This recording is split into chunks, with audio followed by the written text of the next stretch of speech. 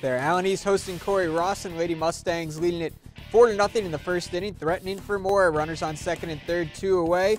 Chelsea Laycock takes ball 4 low. The ball bounces away. Kelsey Gossard scores. Then later, Audrey Rodriguez at the plate, another pass ball. Caitlin Calvert crosses the plate. The lead is up to 6. Rodriguez then grounds to third. Brittany Roth comes home with it, and Amy Ricksecker applies the tag for the third out. Top of the second, Ariana Schmiedebusch pitching with a lead, strikes out Roth for the first out of the frame. And Caitlin Yant stands in for the green and yellow, hits one back up the middle. It's good for a base hit. But Schmiedebusch bears down, answers back with another strikeout. And Allen East gets a pair of victories today, 13-1 in Game 1, 15-5 in Game 2.